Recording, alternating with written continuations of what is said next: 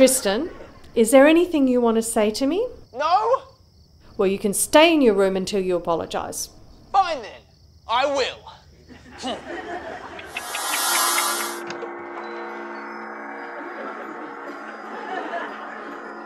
Who are you? Who are you?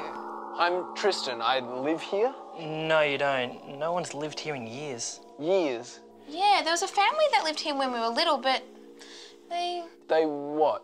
Oh, they moved away. The house has been empty for years. They were my parents. Are you Tristan?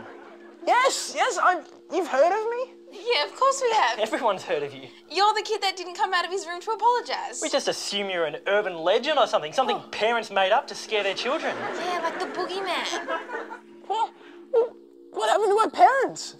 Oh, well, they moved away, had more kids. Yeah, really polite ones, I heard. The important thing is they've moved on, and now you can come out and you can move on too.